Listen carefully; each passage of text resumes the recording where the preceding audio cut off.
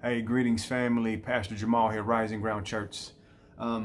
So we had a question, or I had a question from a viewer yesterday about the video that I posted on law. God is both law and love, and what that looks like in this particular sense. I know I said that I did previous videos on that, but yesterday the Spirit gave me a different spin on it, and I shared it. And a viewer had a question. And their question was, please tell me which laws or principles can be used for financial breakthrough. Please tell me which laws or principles can be used for financial breakthrough. Now, I know that's a lot of people's question. A lot of people's questions. So let's get right into it. I have to first... when I say context in this sense, I have to, because the video yesterday, I said that regardless of the law or principle, which is perpetual, it's constant, it's ongoing, and you don't have to be a believer to use it. But for the believer, God still requires his children, the believer, to commune or connect or consult him, even when you're using his law. And I said again, the video talked about, we had a time where we were really seeking God, and this was some years and years ago. We were really seeking God, and man, God wasn't answering. You know, we had those moments where God is silent. So God was silent for a period of time, and it was really, we were really going through. So it was a really hard time for us. And then as we came out of it, I said I was going to work, and then God spoke and said, I'm both law and love.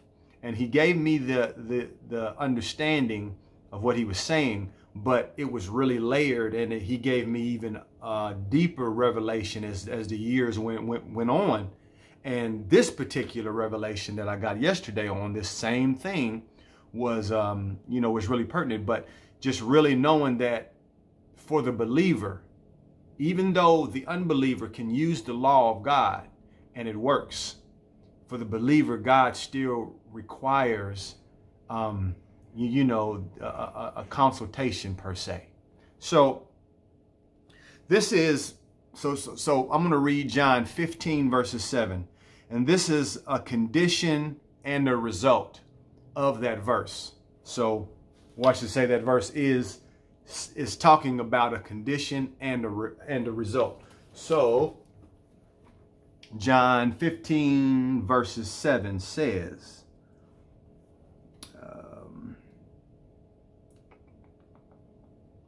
it says, but if you remain in me and my words remain in you, you may ask for anything you want and it will be granted.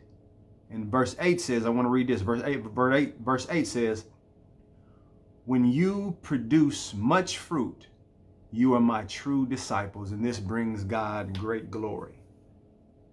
When you produce much fruit, you are my true disciple, and this brings God much glory.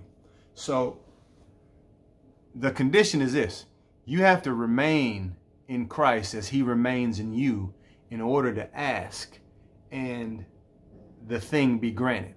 Or in other words, in order to use God's law, you have to remain in Christ as he remains in you. So the condition is a characteristic. The condition is a lifestyle or a beingness as it relates to, being like Christ or being connected in God in this way that God desires in order for these types of situations to work.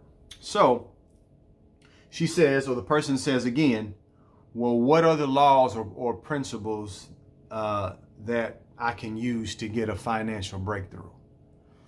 So I'm just going to run down a couple of them, or 5 of them or so. So, of course, we have prayer.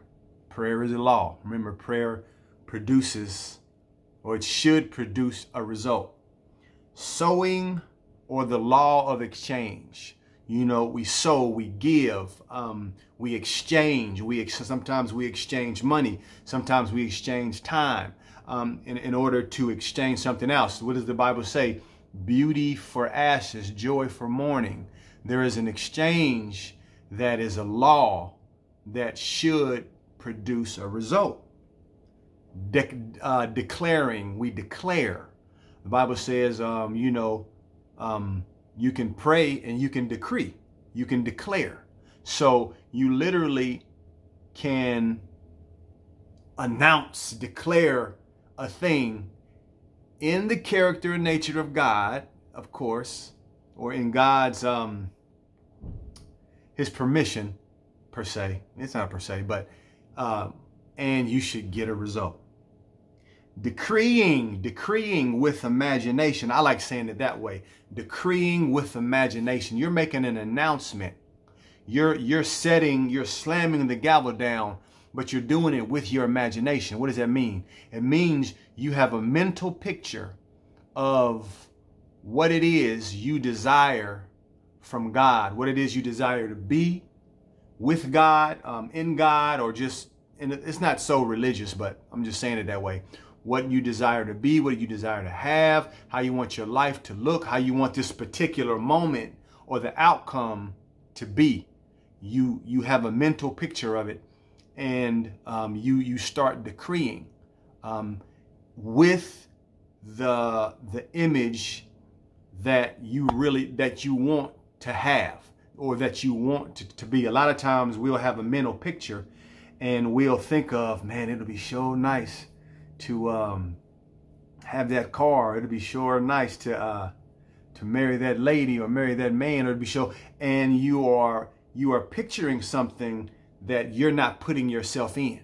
So you have to actually live. A lot of people say it in the world. They'll say you're living the wish fulfilled, or you're assuming the wish fulfilled. And again, don't get caught up in the terms. Remember, everything comes from God. It's just, what have we done with these things that have made God frown, per se? Yeah, I'm gonna stop saying per se. I don't know what to do. Anyway, so decreeing with imagination and praise. So we know, this used to bother me, because I would always hear Christians that were very immature talk about, man, when the praises go up, the blessings go, they come down, and they literally have experienced the fruit of that activity. They've experienced praise and worship and, and all of these things. And literally the atmosphere was set, or the atmosphere changed, and something happened. Now, the gray area, or the real place you got to be careful with, as you're growing in God, as you are a babe in Christ, he will allow you to experience these kind of things without necessarily being mature or being really connected, because God wants you to know that he's real, and he'll do things for the baby that allows the baby to know that he's real. But then there comes a time when you're no longer a baby, or he's saying, oh, it's time for training, where you'll do the same things pretty much with no understanding, and you won't get anything. And then you'll be walking around here like, what's going on? I'm praying, I'm praising, and nothing is happening. What's happening, God? And remember, this happens more for the believer, again, because again, I got to keep reiterating it. Those who are not believers can operate the principles or work them and get results as well. But you have to deal with what that means for your life eventually. So, what's behind these activities, or what are they carrying? What's behind the activities of prayer, sowing, or the law of exchange, declaring, decreeing with imagination, or praise? What's behind these activities, or what are these activities carrying that make them valuable, or that make them work? And I keep looking over here. And the truth is, they are carrying spirit and truth. What makes them work, because the Bible says, you got to worship God in spirit and in truth. So God is telling us worshiping him in spirit and in truth is what makes the connection in all levels and in all forms. It's another way of saying you completely trust God and depend on God. And what it is is spirit and truth. They are riding the wave of energy. The spirit and truth are riding on the wave of energy. Energy is carrying spirit and truth with you, with these activities, to God per se. Anyway, to God that moves God. Now, somebody might say energy. Oh no, what's going on? Here we go again. Energy. It's simple. Don't complicate it. Energy is the force that moves stuff. That's kind of elementary way of saying it. So when we say praise, praise is not just words that we say that are pretty and that fluff God's shoulders, that make God, no, it's the energy carrying the spirit and truth, the nature and character and wisdom and the ways and the understanding of God that makes the words produce a result. Praise is energy. David would dance and sing and do these things. These are things in motion. It's energy in motion. It's movement. It's the movement that sets the frequency per se. I'll forget it, y'all. I'm saying it per se. It's the energy that makes the movement, or it allows the words, and it allows what the words carry, the spirit and truth, to produce a result. So when you say, what can I do to get a financial breakthrough? First, you got to understand this.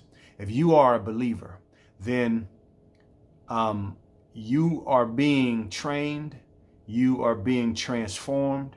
If you are a true believer and you're allowing God to do God's work in you, this is what's happening. And by you agreeing to that training and that transforming, then you're saying this method of training or transforming that God is using, I have to just align with it, whatever that means. If that means you attempt to use the law and you don't get a result or you don't get an answer, it's because something else is happening. So God wants you to come into a wisdom in that moment, in that stage, that's telling you, okay, there's a good chance that you're trying to operate these laws out of fear, worry, and doubt. Anytime fear, worry, and doubt or limitations are attached to anything that we try to use in the spirit or in the nature, in the character, or in the ways of God, then we know that it's not God, and God doesn't respond to it, especially as He's training us and as we're really growing. So it's just really key to know that you got to investigate yourself and you got to ask, why am I trying to do this? What do I want? Well, we know what you want, but why are you doing it? Why do you want it? Are you afraid you're going to get kicked out of your house? Are you afraid that you're going to lose your job? Are you afraid your marriage is going to end? Are you afraid that you'll never be married? Whatever it is that you are deciding to use God's principles and laws for as the believer, you got to remember that first. You got to remember that you got to look like God a little more in order to use God's strategies and God's methods, because we don't know truly why God, outside of being trained, but we don't know why God decides to really allow you to use His laws and principles as the believer in this moment that you need breakthrough in. And we don't know why that He doesn't. We can assume that it always has to do with our growing, which I believe, but God is wise beyond, God is wisdom. So you gotta know that. So I hope it made sense, people. So get in line with the nature of God. Let Christ be in you and you be in Him. And whatever you ask in the exercise of law and principle, then God will see that it happens. Hope it made sense, people. Pastor Jamal, Rising Ground Church. I'll talk to you. Peace.